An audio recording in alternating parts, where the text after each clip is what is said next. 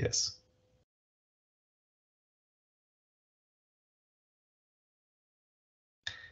Hello, everyone, and welcome to today's webinar with one of our most sustainable brands we have here at Falk&Ross. Welcome, Laura from the Mantis world. I'm very happy that all of you are here, and thank you for your time and your participation. My name is Leonard. I'm the head of marketing for Falk&Ross. And let's jump into the cool stuff. Laura, are you ready? I am ready, yes. Hi, everyone. Are we good to go? We're good to go. Fantastic. Hi, everyone. My name's Laura. I am the UK brand ambassador for Mantis World. And today I'm just going to talk about our brand a little bit. I'm also going to talk about what we mean when we say organic for all, and just some of the sort of key points about sustainability and some of the certifications and what they might actually mean and what they mean for you as well. In terms of who we are, we've been around since 2000 and we have been pioneers of organic clothing. We make clothes for adults, kids and babies. And basically we've been using organic cotton since 2005. My colleague Marion, who I'm sure many of you know, always says that we were using organic cotton way before it was cool. And we've also always worked very closely with our customers and printers and decorators across Europe to make sure that the garments that we are manufacturing are fit for purpose, that they are designed to be decorated. We know that printers want something that's going to print well, customers want something that's going to wash well. So that's all part and parcel of what we mean when we say that things are well made. For the last few years, our tagline has been organic clothing for all. What we mean by that is, of course, we're making clothes for everyone. But also the other side of that is that organic clothing shouldn't be something that is only available to certain people in certain price points. And actually, it should be something that's a lot more accessible in the wider market. And thankfully, the market is definitely moving in that direction. And in the last few years, it's kind of been a bit of a juggernaut, actually, how quickly it's moved in that direction. So for us, as people that have been doing this for a long time, it's a really, really wonderful thing to see. So I'll just quickly talk about our brands. I'm sure you've heard of our brands before.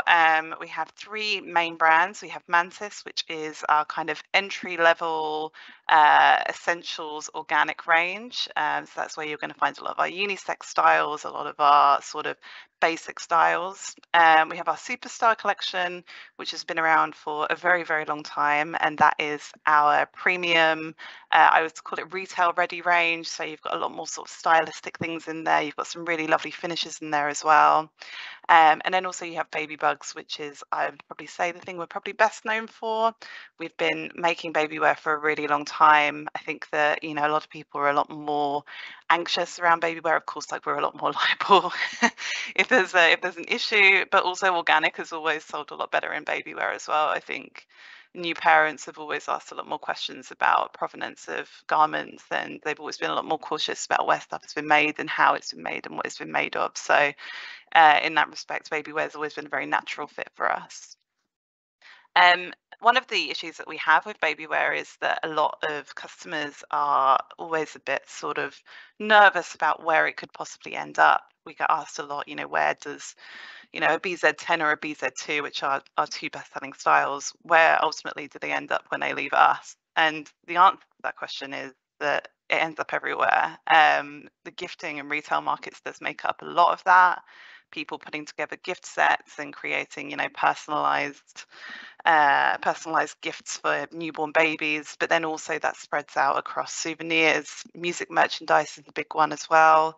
We've discovered in recent years that a lot of the bands that kind of have iconic branding, you might say, I won't name any names, but the sort of people who go and see these bands now, a lot of them have grandkids and also have disposable income, so they're very happy to spend a bit more money on a cute baby grow with an iconic brand on it. The same can also be said for colleges and unis and for corporate merchandise as well, that there's always a market for this stuff. And then occasions as well. I think that social media has really changed the way that people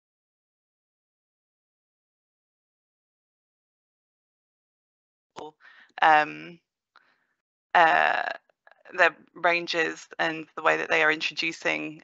Sorry, I think that this might have cut out. 1 second. Is everything still going?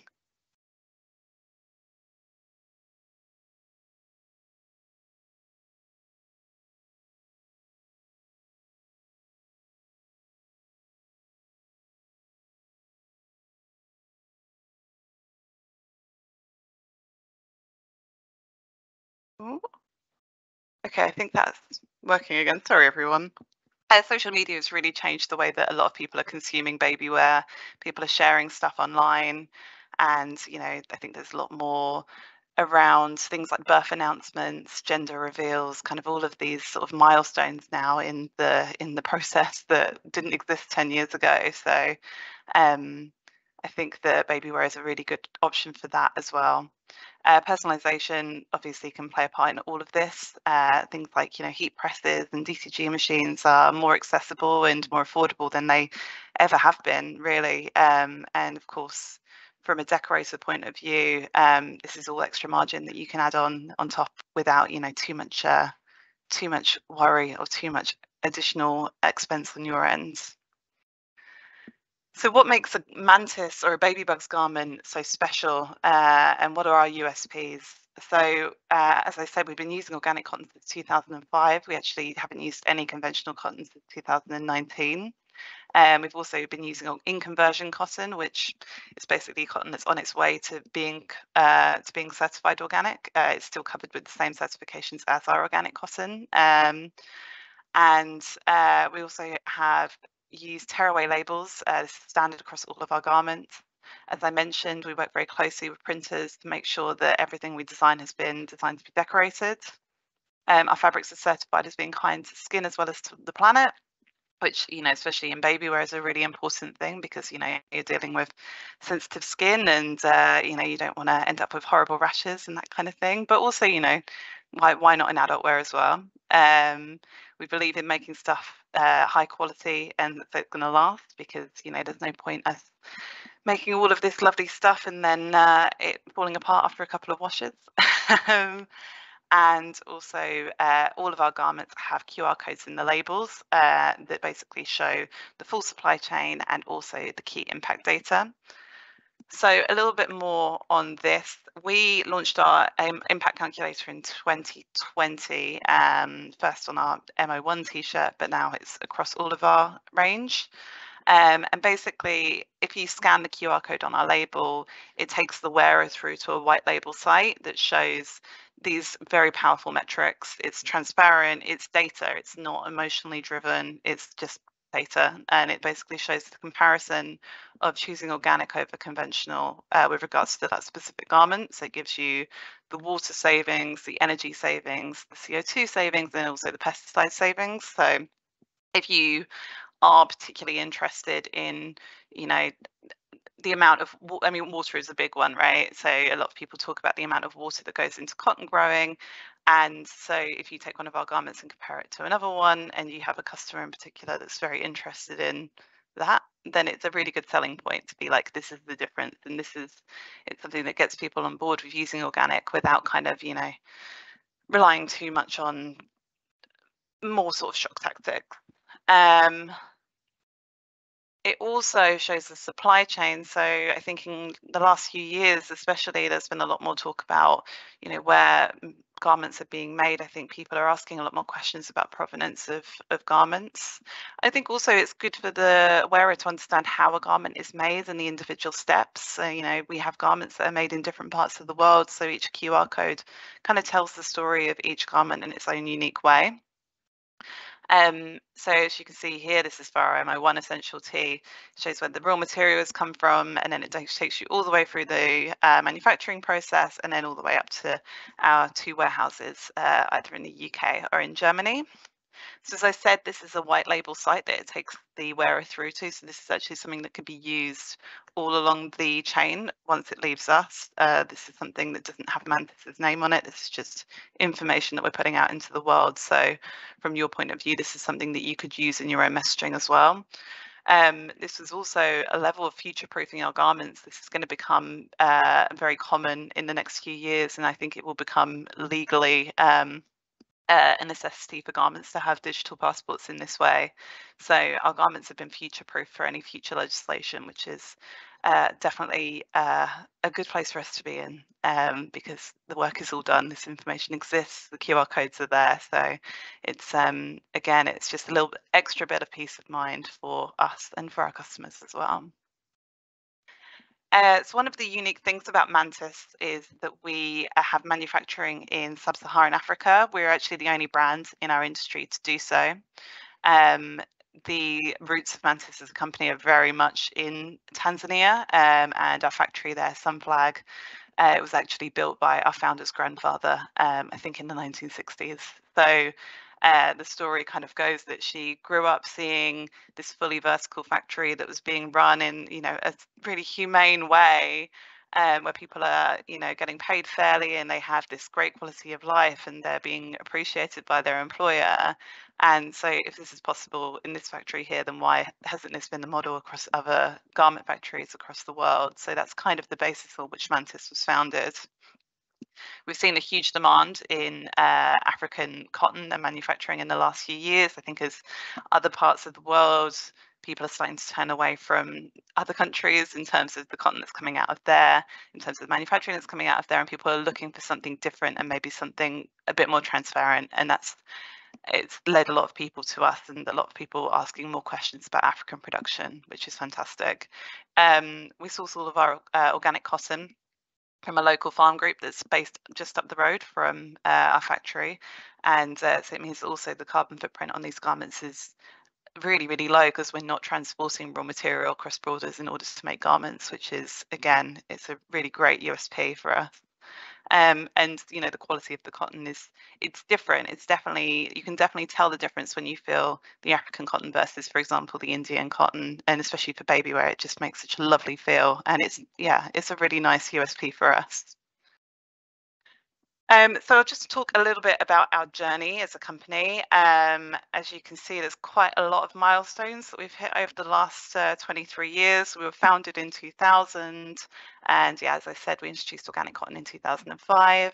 We received our GOT certification for the first time in 2008. And sort of ever since, it's just been kind of all these milestones, a few awards scattered along the way: the Ethical Fashion Forum, the Ryan Young Climate Plus Award from the Textile Exchange, a lot of honours along the way, but also introduction of recycled polyester, of in conversion cotton in 2022, and this year, which is probably one of the bigger milestones we've reached, well, this year, 2023, we received our B Corp certification as well, being the first brand in our industry to do so, which has been a lot of work, and we're very, very proud of that achievement.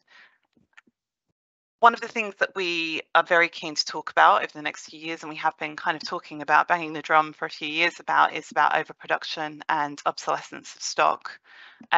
We all know that this industry is not great when it comes to overproducing on things that people don't necessarily need. The estimation just in the printwear industry is that we are discontinuing 10 million garments a year, which, most of which is going to end up in landfill, unfortunately.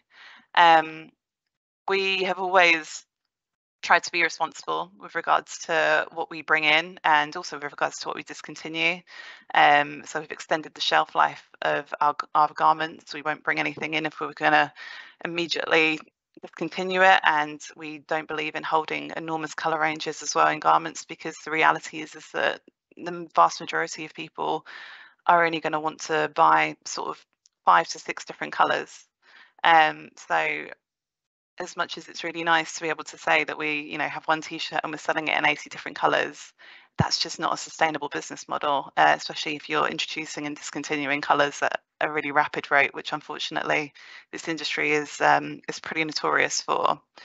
The relentless pursuit of newness and sort of new collections and these constant sort of waves of new products, it feeds into a fast fashion model that we are trying to break away from. And it's an unnecessary consumption of resources ultimately, that the industry needs to sort of face up to and talk about. And it comes from all sides. It comes from the brands, it comes from the wholesalers, from the distributors, and also from the customers and their expectations of brands. But you know, I think that this is something that people are talking about now, and we are moving towards a more transparent and open way of discussing these issues, which is great. So we have always championed preferred fibers. So this is stuff like, well, mostly organic cotton, but also in conversion cotton, and to a lesser extent recycled polyester.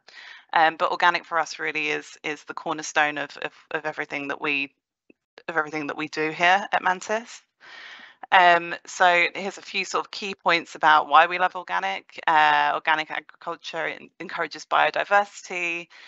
We know that it's really great for locking carbon into the soil as well, so it can actually basically pull carbon out of the atmosphere, which is fantastic for, you know, lessening some of the worst impacts of climate change in some areas of the world. It uses less water, at least our organic cotton does, because it's rain fed. We're not using any harmful chemicals, so it's not getting into the ecosystem. It's not getting into, you know, the local rivers, into the soil. It's not harming animals or marine life. We know that it's better for the workers, and we know that the soil is actually more resilient to extreme weather patterns. So especially as climate change does continue to impact the especially some of the poorer parts of the world where farming is the main industry, we know that if the soil is more resilient to these weather patterns like floods and droughts, and actually this is better for the farmers, of course. So we, as I mentioned, we've recently become a certified B Corp. This is basically a certification that means that we have joined a group of like-minded companies. This is something that crosses different industries across the world, and it basically is an encapsulation of everything that we've worked towards for over 20 years. It means that we have been identified as a business that is putting people and planet over profit, which is great. So as I said, yeah, this is what a B Corp is. The B stands for benefit for all. It is a company-wide process. I will say that it's, you know, as far as certifications go, the process of applying for this has taken a very, very long time, and it's taken a lot of work. But also we have to go through recertification every 3 years. So once the job is done, it's not done. It's an ongoing process, and we have to publish annual impact reports. We have to just be constantly reporting back to them about the improvements that we're making. It's not a kind of, oh, it's done, tick, on to the next certification. It is an ongoing process. We've also had to change the legal framework of the business, so we're now legally bound to our commitments to continuous improvement. And it means that we've joined a really great group of other businesses, as I said, across different industries. So other certified companies like Innocent Smoothie, Lush, Patagonia, The Body Shop, like these businesses that are known outside of the industry. Like, they are big companies with a lot of you know, big marketing budgets where they can talk about this. So to be sort of involved in that group of people is a really, really amazing thing. What does this mean for you and for your customers potentially? Well, it's an internationally recognized certification, which is, you know, especially considering how sort of niche some of the other ones can be, it's a very special thing for us to have. B Corps like buying from B Corps, so if you do have any customers that are B Corp certified, then they prefer to do business sort of within the community. It's an independent indicator of trust and reliability, which means that, you know, again, it's that peace of mind. You know, there's a lot of claims out there these days. People are saying a lot of things, so it's good to have something that kind of cuts through that. And it gives us access to new customers who maybe hadn't thought about using garments before as part of their, you know, their marketing, part of their output. And so to be able to approach those people and say this is a B Corporation, it gives a bit more accessibility into worlds that maybe weren't there before, and, you know, new routes to market that maybe weren't there before. So I'll just quickly run through the rest of our certifications. As I mentioned, we have GOTS, which is a sort of top to bottom certification for our organic cotton. It also looks into the environmental, it's the environmental and the ethical side of the farming. So that's fantastic, but also it covers our factories. We have OCS, which covers our organic cotton and also our blended. RCS, which covers our recycled polyester. We don't tend to use a lot of recycled polyester, but when we do, we make sure it's RCS certified. Our garments have class 1 classification Architects, which, because especially we're selling baby wear, it has to have. We don't use a lot of viscose either, but when we do, it is canopy certified, so it's not coming from endangered forests, it's coming from managed woodlands. And then, as I mentioned, we are certified B Corp. And then in terms of memberships and initiatives, we have had our science-based target accepted. So we are committed to reducing our scope 1 and 2 emissions by 50% by 2030. And then, there's a few other memberships that we're a part of. We are PETA certified as well, so there's no animal products in any of our garments. Means we're vegan friendly. And we've been a member of Textile Exchange for 15 years. And we've also pledged to never destroy any of our unwanted stock, which is, again, kind of feeding into this overproduction issue that, if we can avoid as much going to landfill and, being incinerated as possible, then that makes a really big difference. And just a few key points about us as a brand. So as I mentioned, we've been organic pioneers since 2005. We've future-proofed all of our garments for legislative changes in the future. We've backed ourselves with tech and with as much information as we possibly can for full transparency.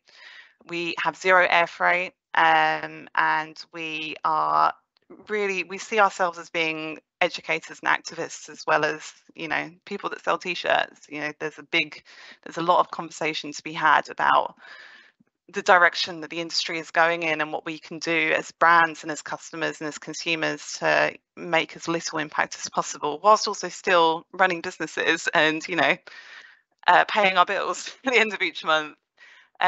So I think that for us as a brand, we've really tried to, ever since our inception in 2000, we've always tried to walk that line very carefully.